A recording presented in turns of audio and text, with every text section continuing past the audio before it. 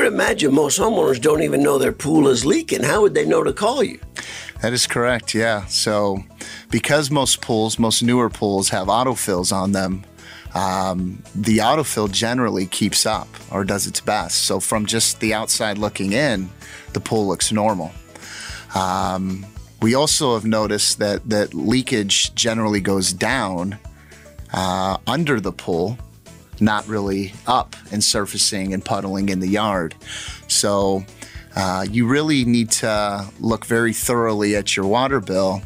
And we've got some tips today to also the general homeowner can do to see if there's a leak, perhaps around the autofill or something to that extent.